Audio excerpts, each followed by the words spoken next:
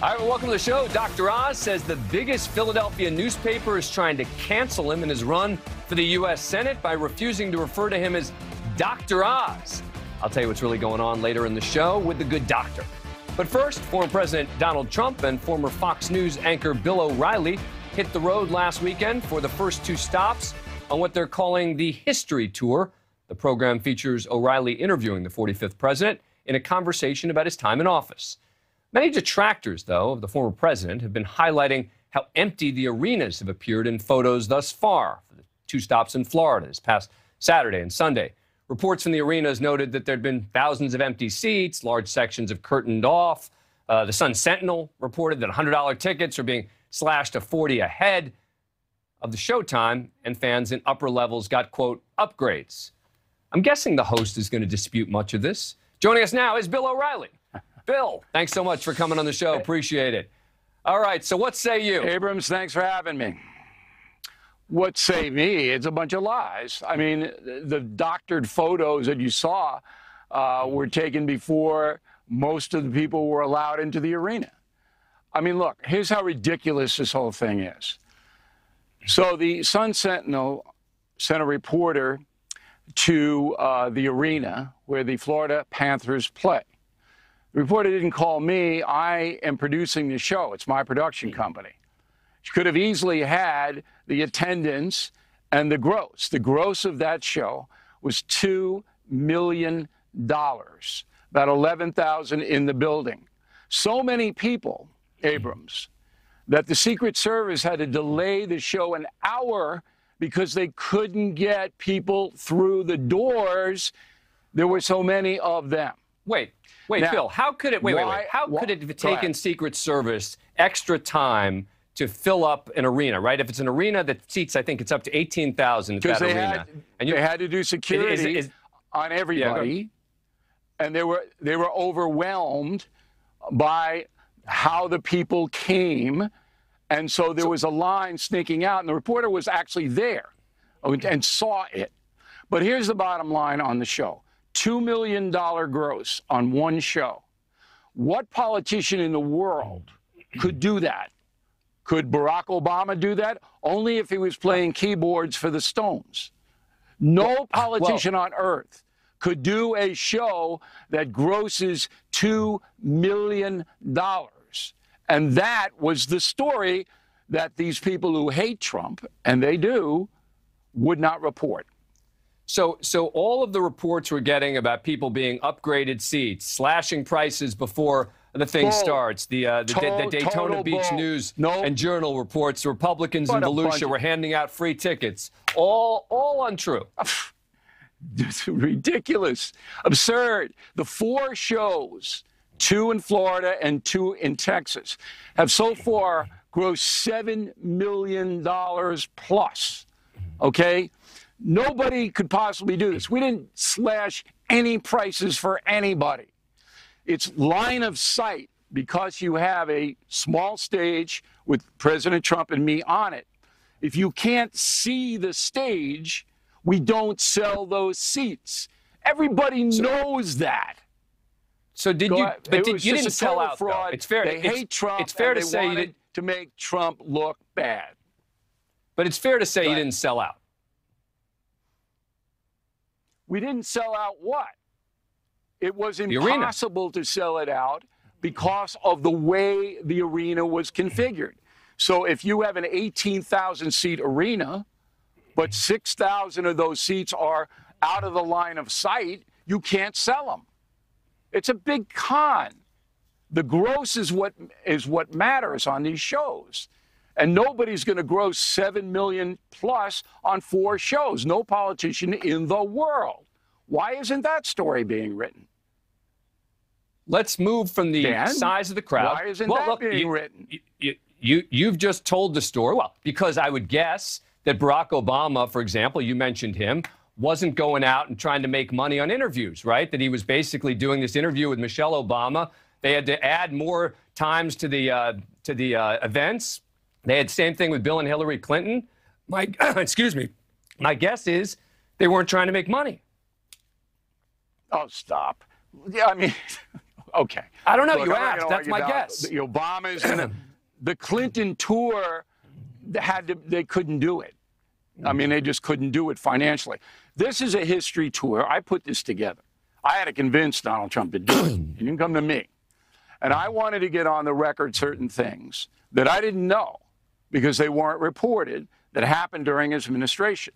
And the headline that we got in Florida was that on January 5th, and this is very important for News Nation viewers, on January 5th, President Trump called the Pentagon, Christopher Miller, the acting defense chief, and asked for the National Guard to be deployed in front of the Capitol and other government buildings because he believed there was going to be so many people on the 6th. Now, that was not done, all right? But that takes away the House committee's allegation that Trump instigated the riot at the Capitol. So that's a big headline. I didn't know that. He stated it, and we have it on the record. I didn't know that either, but he did show up then on the 6th and still made the speech that he made, right? Yes, he made a speech. Right. But it wasn't, while he was making the speech, he didn't know what was happening. Now, I'm going to ask him in Texas, because we're going to be in Houston on Saturday and Dallas on Sunday. I'm going to ask him more thoroughly, were you too late in your condemnation of the riot? And we're going to discuss that.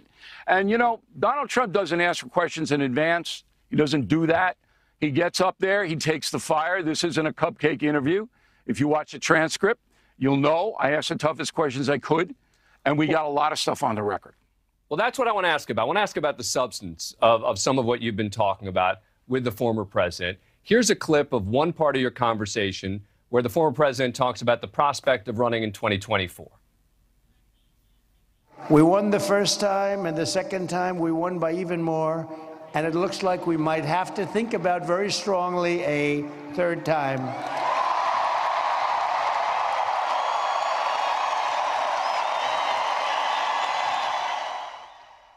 So does the host of the No Spin News, does he tell the former president to stop with the nonsense about having won in 2020?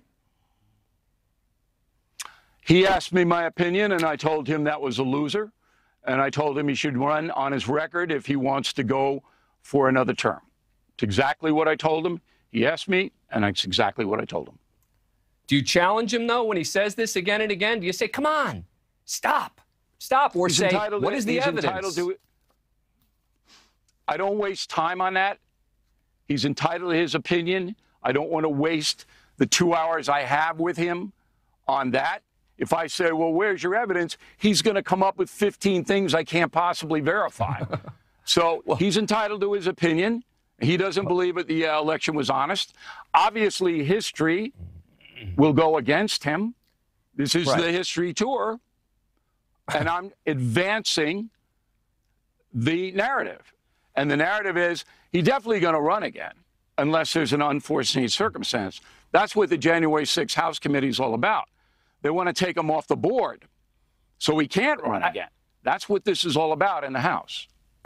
But again, I would just think that knowing he's going to run again, right? Knowing that he's continuing on these stages again and again, it's not an opinion. He's making this stuff up about 2020. You know that. You've said it yourself. Look, you know he's making this stuff up it's at not this my point. job. So why not just say to him, you know, look, you're there. You said you're asking him the tough questions. That's the tough question to ask, no? No, because it goes nowhere. It goes nowhere. He's not going to change his opinion. He thinks that the election was unfair. Okay. History says it wasn't. Okay. Let's move forward. That's my job. Why do I want to relitigate an election for 2 hours when people are paying good money, all right, to hear what is going to happen down the road? Why do I want to do that? Let's agree. That's a waste of time. Let's agree. Right, let's agree it would be a bad show for the people who are there if you keep following up on that issue. Fair? It's a bad show for anybody. It's just a merry-go-round that you can't get off, all right? He sees it that way. History sees it this way. Yeah. All right? He knows the history books are not going to reflect any kind of opinion that he has that it was rigged. He knows that. So let's go move it forward, right? Well, except that he's running again, as you said, and, you know, there are things to be concerned about. For him. No, but that's not about voting. Vote I'm saying, him. putting aside, no, I'm saying people who support him, people who support his policies may still be concerned about 2024 in terms of him claiming again, whether he wins or he loses, some dangerous stuff. That's I mean, look, Dan, come on, listen to yourself. If they want to be concerned about the last election, they have a right to be concerned about whatever they want. The reality is, if Donald Trump runs, he's going to have to run against a Democrat. Okay, and I'll give your audience this. Hillary Clinton wants the nomination. She knows the Biden administration's fallen apart, which is why you're seeing her surface right now. So it could be a replay. But voters make up their own mind. And everybody knows now, and when Donald Trump asks me, I don't volunteer advice to any president. They ask me, and they all have since Bill Clinton, my opinion on certain things. I told President Trump, run on your record. That's where your strength is. That's it. Let me play one more piece of sound. This is where President Trump was talking about various relationships with some world leaders that he had to deal with. Let's play it. I got along great with Putin. I got along great with President Xi of China. I got along great with Kim Jong-un of North Korea. And isn't that good? Isn't that better than having a nuclear war? I did. I got along great with him. I liked him. He liked me. He wrote me beautiful letters. He wrote me beautiful letters. I called them love letters. And the press said, he's saying he wrote letters. And they are. They are love letters. I'm sitting here trying to imagine Bill O'Reilly doing an interview with, I don't know, Obama, Hillary Clinton, and they're talking about getting love letters from, you know, a dictator in North Korea or whoever it is. O'Reilly's going to follow up on that and say, wait a sec, love letters? O'Reilly already did. You'll remember the first interview Donald Trump did after he was inaugurated. I told Donald Trump that Putin was a killer, and what are you going to do about him? You'll remember, that's a famous soundbite. And he said, well, we're not so pure ourselves here. So Trump's answer is reflective of Trump's way of governing. He's a deal maker, and he'll make a deal with the devil if he believes the deal is good for the USA. And his posture is, it was better to have Xi and Putin and Little Rocket Man not be belligerent.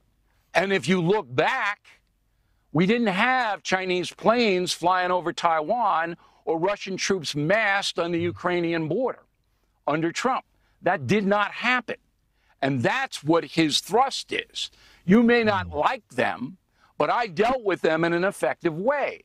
Again, this is the history tour. Yeah. It's not trying to cut Trump's Kim legs Jong-un out from under him. Right, but Kim, as you know, Kim Jong-un continued to build nuclear weapons, continued to pursue to testing, et cetera, despite the fact that he was saying... He didn't cause a lot of trouble under the Trump administration. He fired a couple of rockets in the ocean. Oh, yeah, but he didn't cause a lot of trouble. Little rockets. In the ocean. They were, come on. Yeah, in the ocean. Come on. All right, look, Bill, hang on. Stick around. He's an unstable dictator. Let me take a quick break. Coming right back with Bill O'Reilly. Sure. With more in a moment.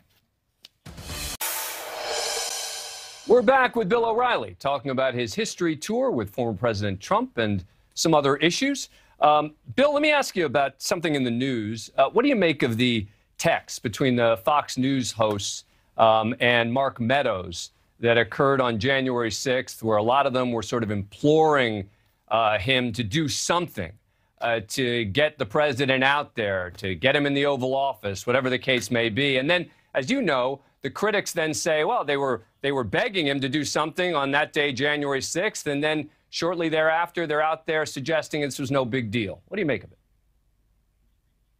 Well, I don't know about the no big deal part. I didn't see that. Maybe it happened, but I don't know.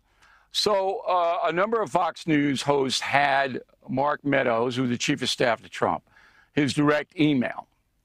And that's not a bad thing. If you're a journalist, as you know, Dan, you want to have access to the most powerful people you can. And if they are nice enough to give you their email, that's a good thing. So when all hell broke loose in the Capitol, they apparently, some Fox News people, and I assume other people as well, were emailing Mr. Meadows saying, hey, what are you guys going to do? When are you going to do it? You got to get out there. This is a debacle. This is crazy. So it seems to me, I don't know whether it's over the journalistic line. I wouldn't have done it myself. I would have asked the question, say, are you guys going to make a statement? What are you going to do? Looks like things are out of control. I don't think I would have advocated. That's not what journalists do. But it was in a very intense, quick-breaking situation. So I'm not going to condemn anybody here. I think that if you want the best for your country, everybody would agree you wanted the president to make a statement that they should stop, right? And again, that's what I'm going to talk to Donald Trump about in Houston and Dallas this coming weekend. Were you quick enough to come out and ask these people to cease and desist? If you had to do it over again, would you change the way you did it? Those questions will be asked. But I guess I'm a little surprised that you believe that some of those texts crossed the journalistic line, right? They may have. I'd have to see them in the context of what the discussion was on the email.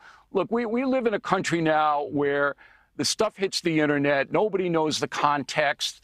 You're a fair man. That's why I'm doing this program. I've known you a long time. And by the way, I want to tell your audience that this is the most fun Dan Abrams has had in months, interviewing me tonight. And that's absolutely a fact. You can see it. Yeah, that's a pretty sad state of Dan Abrams' life, if that's the point, if that's true. Well, I just want to be I want to be truthful. I'd have to see the context of what it was. So I know all these people. I know Hannity. I know Ingram. I know Kilmeade. They want what's best for the country. Okay, that's what they want. You may not agree with the way they do it. You may not like that they like Trump or whatever it may be. But I didn't see anything subversive there. Did you? What do you make of Fox News primetime? Well, wait. Did you see anything subversive in what Hannity and Ingram and I have to tell you, I'll tell you, Bill. Sorry, someone was in my ear when you asked the question. I don't actually have a problem with the Fox News hosts having reached out demanding that the president do something. I have a much bigger problem with them then going on the air and trying to minimize it. That's my problem. Meaning, hey, good for you. You'd have to show me that soundbite. You have to show me that. You'd have to show me that soundbite before I'm going to say they minimize anything. Hey, you can watch Fox News almost any night in prime time, and you will hear them in some way, shape, or form either bashing the January 6th Commission, which I think is a fair... The January 6th Commission? I never heard Hannity do that. I never heard Hannity diminish it's a fair question as to whether Hannity... But I will tell you that again and again, and it's true that Hannity has been much better about this than, for example, Tucker, Laura Ingraham, and some others when it comes to January 6th. It's a fair defense of Hannity there. But my problem is less with the comments themselves and more with the comments later. You know, for example, what did you make of Tucker Carlson and his comments in his documentary about January 6th? I'm not going to comment on that. I didn't see the documentary. I think that the Capitol riot was one of the most disgraceful displays in U.S. history, and everybody involved in that riot should pay a price. And I've said that from day one. Now, if people disagree, they have a right to disagree. But that's my posture. And I'll tell you, Fox News is a different place than it was when I was there. All right? I don't know. I don't follow it that closely anymore. But when I was there was a discipline from management that diminishing the Capitol riot could never have happened. And I'll state that firmly on the record.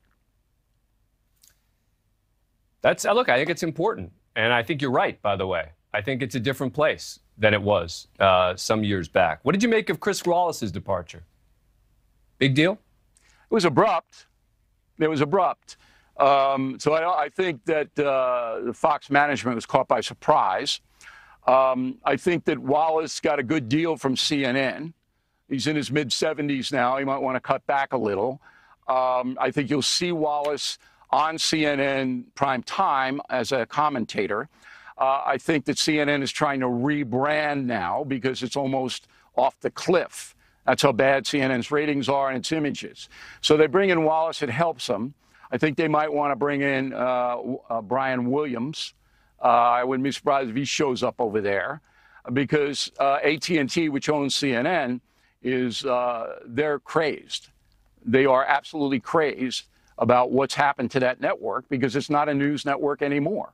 I mean, you can criticize Fox News all day long, but CNN not only doesn't get any ratings, but you absolutely know the corruption that's gone on there, and it's just hard to believe. Did you know, Abrams, that on Friday, and I saw your show, and you covered the Jussie Smollett case. You covered the verdict, correct? Yeah, I did. You did. MSNBC did not mention it from 7 to midnight. Believe me, I appreciate you watching the show because, as you know, I beat up on MSNBC. I will beat up on CNN as appropriate. In fact, there's a segment coming up later in the show where I'm going to be beaten up, doing some beaten up. But I want to ask you one more question about Fox, and that is whether the O'Reilly factor in the form that you had it could exist at Fox News today. Well, sure, because I brought in millions and millions of viewers and billions of dollars to that corporation for more than 20 years. Look, there'll never be another cable news anchor who's #1 for 16 consecutive years. It's a different world now. Everything is fractured now. But if I went back to any network and reimposed the O'Reilly factor where we brought on people to debate from all sides, and we presented as evidence as best we could, backed up by facts, that show would go through the roof. But it's easy to play to the choir, and that's what they're all doing now. That's easy. It's hard to debate, and especially when you bring bright people in. Go ahead. I agree. You know, you're right. You have to prepare. You have to think about it before the interview. Yeah. And I will say, and again, research. I agree with you. For example, on MSNBC, you don't see any of that. Certainly, and on Fox in prime time, you see almost none of it. They said, okay, and here's our next guest who agrees with me entirely. And here's our next guest who agrees with me 95% of the time. Right. I think it's boring myself. I couldn't possibly do a show like that. I want to hear the other side. That's what makes it fun. This is why this has been fun. Bill O'Reilly, I appreciate the time. Thank you for coming on. All right, Dan, good to see you, man. Coming up, Dr. Oz trading his scrubs and daytime TV show in the hopes of becoming a U.S. Senator. State's largest newspaper refusing to call him Doctor. Mr. Oz just doesn't have the same ring, does it? But there's a reason. Coming up next. All right, before I get to my Mediaite moments, I will just tell you that Sean Hannity just texted me. He's been watching the interview I just did with Bill O'Reilly, and he's bothered by the fact that I was saying that he was minimizing January 6th. He sent me a long quote about what he said on his radio show on January 6th. He's going to air it, he says, again tonight. Sean, I'm going to look up to see if there's anything else out there. But I did back off when it came to the question of exactly what you said, as opposed to Tucker and some of the others. But I'm on you now, so I'm gonna look and see if it's all consistent. Time now for Mediaite Moments. We check in on the day's bias, buzz, and bull in the world of cable news and beyond. As you may have heard, TV host Dr. Oz wants to become Pennsylvania Senator Oz, or is it Senator Dr. Oz? That's a question we're going to tackle in a minute. But he's learning the hard way that politics can be uglier than hosting a daytime talk show. And his campaign comes with some baggage, carpet baggage. A longtime New Jersey resident running for the open Senate seat in Pennsylvania. Apparently, he began voting in the state's elections last year by absentee ballot, having registered at his in-laws' address in suburban Philadelphia. But Dr. Oz's residence isn't the only controversy surrounding his campaign. The Philadelphia Inquirer recently announced that they don't want to call him Dr. Oz anymore, and they want to refer to him by his official name, Mehmet Oz. A day after announcing Dr. Oz's candidacy in a blaring front-page headline, editors at the Inquirer decided that, quote, Dr. Oz was really just a celebrity brand. And, of course, the good doctor tried to use this as an opportunity to claim he was being targeted by the media. Our campaign is gaining momentum, so the liberal media wants to cancel me. The Philadelphia Inquirer stopped calling me doctor, even though I'm a practicing physician who's performed thousands of heart surgeries. Yeah, except that two of the other candidates running are also medical doctors, and they're also going to be treated the same way, losing the medical honorific, which seemed to be confusing even to a generally sympathetic Fox News. After the Inquirer ran doctor in its headline, the paper's style committee determined that doing so was the wrong call. Going forward, the Inquirer determined that it will refer to all candidates in the same way, which means that while Oz may be referenced as a celebrity doctor, Dr. Oz will be limited to mentions of his TV show, which is now off the air in Philly. All right, it gets stranger. CNN's Michael Smerconish tells the story of running into Dr. Oz at a party. I said to him, look, I'd really like to get you on my program, and I will treat you. You know what is my line? I'll treat you with dignity and respect. I will treat you with dignity and respect. And he proceeds to say to me, I can't possibly do that because it would upset everybody at Fox. So is it Dr. Oz who's canceling CNN or the other way around? But regardless, it is probably a smart move by the good doctor. I mean, why give up the built-in support? Is the media mob trying to cancel Dr. Oz? I mean, literally cancel Dr. Oz. Yeah. He wants us to know that he will not be canceled by Dr. Fauci or anybody else. Well, they're trying to cancel you. I saw your Twitter. That's what you said. Hannity's watching. So Hannity, they're not trying to cancel Dr. Oz. They're just taking out the doctor names out of everyone who's a doctor who's running. It's our wrap-up of the day's media bias, Buzz, and the Bull. Coming up, speaking of media, CNN Plus. Making a lot of noise, hiring Chris Wallace from Fox. Is anyone going to ever watch a second CNN?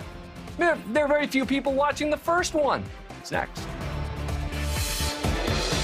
Attempt at a subscription streaming service set to debut in the spring of next year. It's going to be heavily promoted. Have a number of notable journalists, for now headlined by Wallace.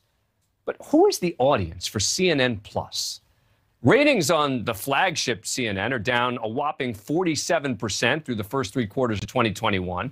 Now almost every major news outlet has experienced declines this year, which is natural considering 2020 was a presidential election year. But even in the current landscape, it's a dramatic decline, and recently they've had some of their lowest ratings in years. And so CNN is going to try and sell a paid product to an audience that's hardly even watched it for free as part of their cable packages. Like most broadcast entities, CNN sees streaming as the future, and they want to plant their flag. Despite having already had a couple of costly flops, like, for instance, a failed app it bought from YouTube influencer Casey Neistat for $25 million. Now many of CNN's rivals are already in the streaming game. Fox News has actually had some success with their streaming platform, Fox Nation. But that features the show Cops and the network's personalities hosting documentaries and other shows that you might not ordinarily find on the network. NBC's Peacock, as part of its offering, some of the same types of shows you'd find on MSNBC. Some are even more liberal than on MSNBC. I know. But that's in addition to a myriad of entertainment offerings. So it's not like a standalone news thing, which is why I'm struggling to figure out why CNN is spending such big bucks on people like Chris Wallace and others. How can a second paid CNN product possibly work? Aren't they just throwing away money? Maybe they're doing it to promote themselves so people like me will discuss it. Joining me now, once again, is the respected media critic, Eric Deggans, TV critic for NPR. All right, Eric, I'm going to ask you the same question I asked you on the last topic we talked about. What am I getting wrong here? A few things. Number one, we don't know what the programming is going to be on CNN Plus, and some of CNN's most successful programming is non-news programming. It's Lisa Ling, it's Anthony Bourdain, it's the documentaries that they've done on the history of late night television and the history of sitcoms. And I'm assuming that CNN Plus very well might feature that kind of material. Secondly, you said that they would be trying to sell the service to the audience that's not watching them. That's not the point. The point of these online platforms is to reach the people who don't watch cable TV news regularly. And in fact, Fox News has an advantage because it appeals to traditional cable TV news subscribers, right? And it has developed a sort of a cultish following of people who will support them regardless of what they do. And CNN's been in a tough spot because their viewership goes up and down with interest in the news cycle, as you noted. Every cable news outlet has lost viewership year to year because there was so much interest in the presidential election and in the coronavirus before we had a vaccine. But CNN has seen the steepest ratings losses of any of the big three cable news outlets. Yeah, look, I hear you, and I think you're right. If CNN decides to get out of the news business on CNN Plus and start doing the documentaries, I think you're right, that it could do quite well as something else. But if they're hiring Chris Wallace and Casey Hunt from MSNBC and maybe Brian Williams and all these other people, they're not going to be hosting documentaries on the history of the 90s. They're going to be doing news, and I can tell you that I don't think it's going to work if that's what they do, but we shall see what they do. Erica, thank you very much. They are hiring over 400 they're hiring people, a ton. And they have an international brand. They have an international brand. Well, this is going to reach out beyond the United States. So I think we have to wait and see what they have planned. Yeah, and look, and maybe internationally it'll be able to do something, but hey, the fact that they're hiring a lot of people and throwing around a lot of money doesn't necessarily mean that it's going to work, as we've seen from some of their other streaming efforts. But Eric, we look forward to talking to you about another topic tomorrow. Thank you for coming on the show. Appreciate it. Coming up, punishing parents for their son's potential crime. Mom and dad back before a judge, facing charges after their son accused of shooting and killing four of his classmates. But charging mom and dad could set a dangerous precedent, and no one is talking about it. Up next. Parents of Ethan Crumbley, the 15-year-old suspect in the November 30th Oxford, Michigan school shooting that killed 4 students and injured 7, were in court today. James and Jennifer Crumbley facing multiple involuntary manslaughter charges. The Crumbleys made their first court appearance since entering not guilty pleas during their arraignment. They appeared before a judge for a probable cause conference in Rochester Hills District Court. Prosecutors said that more time was needed because the case is unprecedented in the state. Oakland County Prosecutor Karen McDonald putting out this statement. Based on the evidence we have reviewed to this point, our focus remains on the defendants in custody and their role in these unspeakable murders. We've met with school officials, and they're cooperating with the investigation and our prosecution of the defendants. All 3 Crumbleys are currently being held separately at Oxford County Jail. The major question for me is not, were James and Jennifer Crumbley's actions morally wrong as parents? Of course they were. But should they also be considered serious crimes? Now, to understand this, you need to break down the timeline of events leading up to the shooting on November 26th. It's Black Friday. James Crumbley purchased the semi-automatic handgun used during the shooting. Ethan was with him. Ethan would later post an image with the gun on his social media. That is a bad fact for the parents.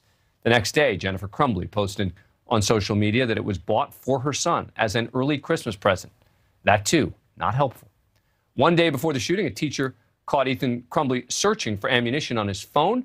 The Crumbley parents were notified, and Jennifer Crumbley texted her son, quote, "LOL, I'm not mad at you. You have to learn not to get caught." And then the day of the attack, a teacher found a disturbing drawing from Ethan. The note contained a picture of a handgun pointed at people in another section, a picture of someone shot and bleeding, and also the quote, "My life is useless."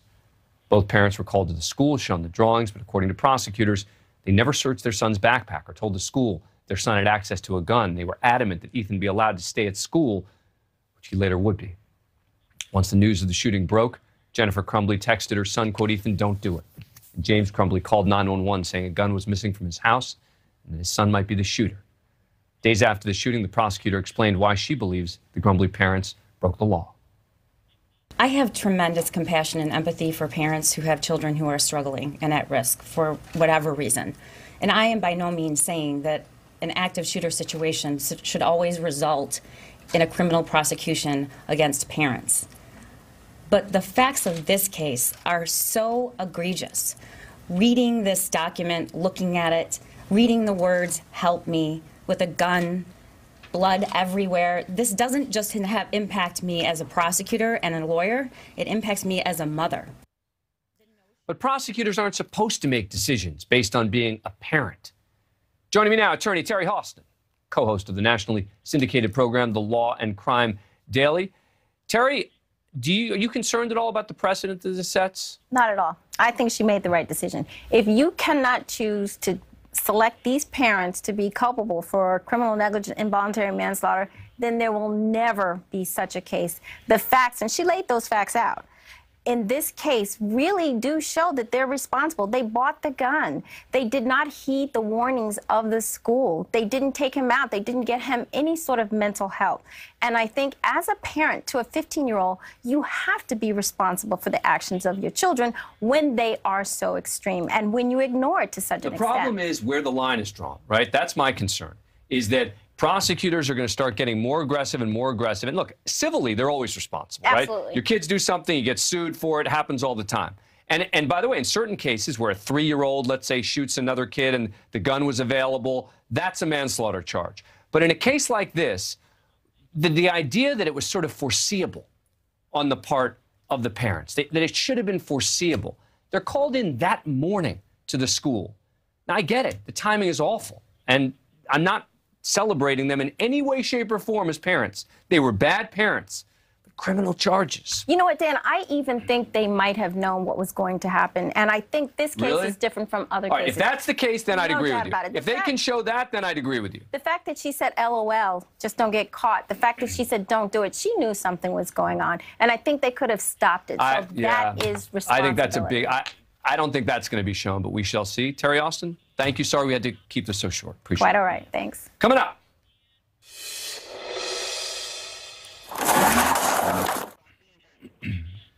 Officers in the air, on the ground, trying to stop a carjacking suspect as he tries to outrun them, even hitting an officer. We've got this insane infrared and body cam video coming up next. We're on scene tonight with body cam and chopper video from the Baltimore Police Department. Officers were investigating the theft of a Nissan Rogue when they found the vehicle in a parking lot.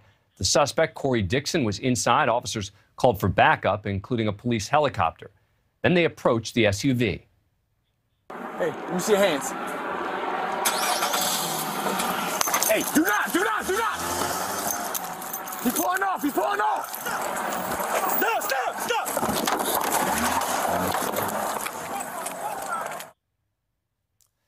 Dixon sped off, hitting trainee officer Thomas Smith head-on with the vehicle. Now, fortunately, Smith was not seriously injured. He opened fire, shooting Dixon in the hand and shoulder, but Dixon kept driving. As he tried to get away from police on the ground, the helicopter pilot kept him in sight.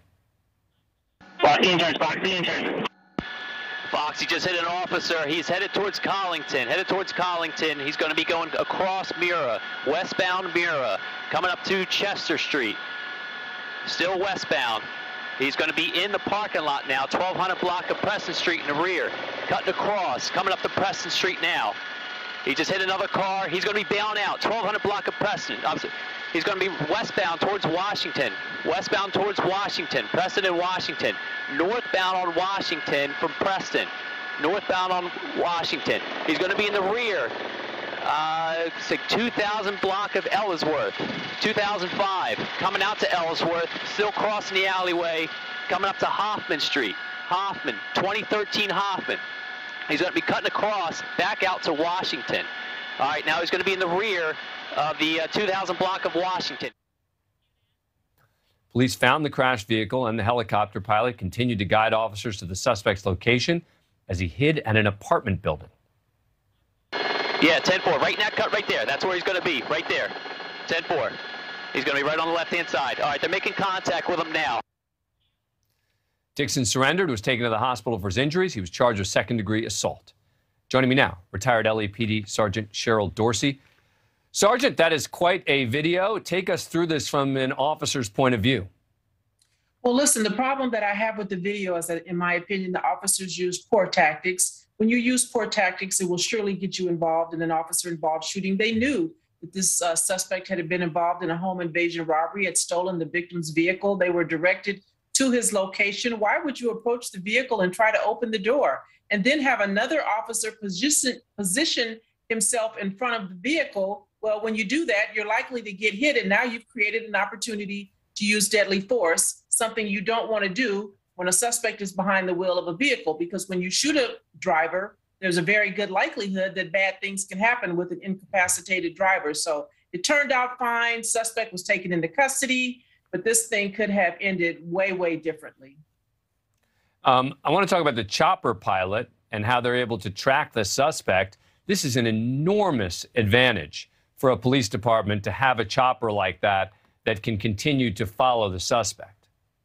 You know, that's one of the things that I was always mindful of whenever I was in a vehicle or foot pursuit, is to get an air unit right away, request an air unit, because no one, whether on foot or in a car, can outrun a helicopter. And the pilot up there did an amazing job of directing officers directly to the suspect's location. Again, the problem that I had is that that one officer by himself, without the benefit of backup, encountered the suspect. Again, it could have ended very differently had he been armed and fired on that individual officer.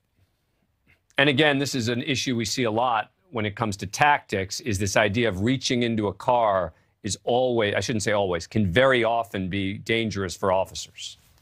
Absolutely. You grab the door of a vehicle and there's a driver behind it, expect to be drugged. You've just created a reason now to shoot at somebody and say, well, he was dragging the officer, or I thought he was going to hit me. Then don't approach. They had ample officers there to freeze frame and make that situation safe to take him into custody or pursue him should he run. Sergeant Cheryl Dorsey, thank you very much for your perspective. Really appreciate it. Thank you. All right, that does it for us tonight. News Nation Prime starts right now, or in 5 seconds.